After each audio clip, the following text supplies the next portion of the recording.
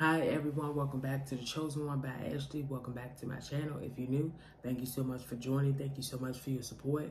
Today's word is, God said, remove your sin away from me. Stop doing things you shouldn't be doing. You know, some things that we're doing, God is upset. He wants you to stop sinning.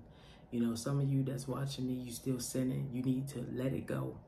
You know, if that relationship is not meant to be, let it go and give it to God. Because I'm going to tell you, you don't want to be in a relationship with somebody where you have to keep sinning.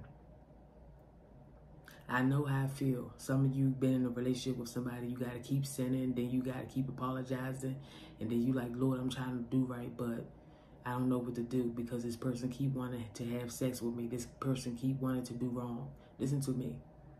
The Bible verse I want to read to you is 1 John 1:9, and it reads, if we confess our sins, he is faithful and just to forgive us sin and to clean us from all unrighteousness.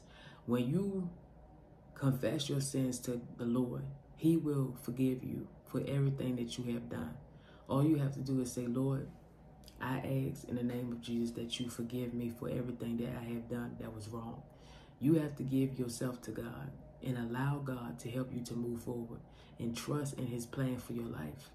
Don't waste your time with someone that wants you to keep sinning over and over. And you know in your heart, you like, Lord, I'm trying to do right, but this person keep allowing me to sin. Listen, nobody can make you do something that you don't want to do. All you just have to say is, look, I can't do this. And let them know, I can't do this. This is in the will of God, and this is interfering my relationship with God. You have to let people know, I cannot sin.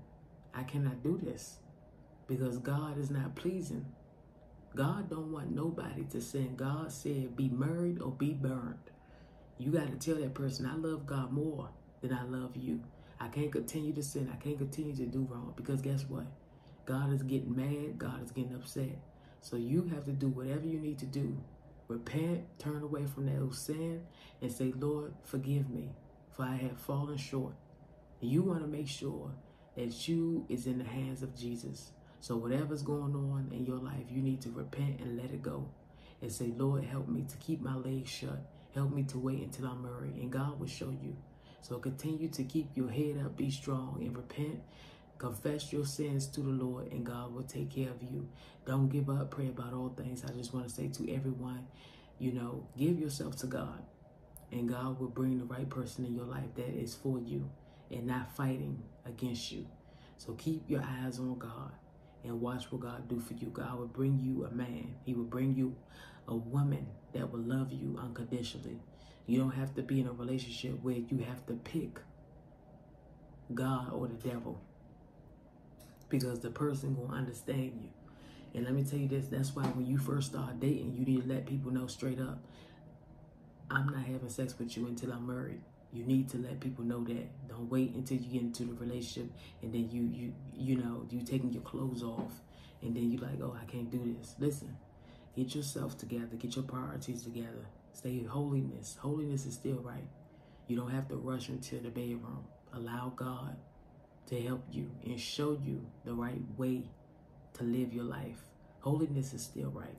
So I just want to say to you, continue to be encouraged, stay focused, give yourself to God, and allow God to touch you, and God will. God bless you. Thank you for watching. Have a great, beautiful day. Don't give up. Pray about all things. Stay blessed, and thank you for watching. God bless you.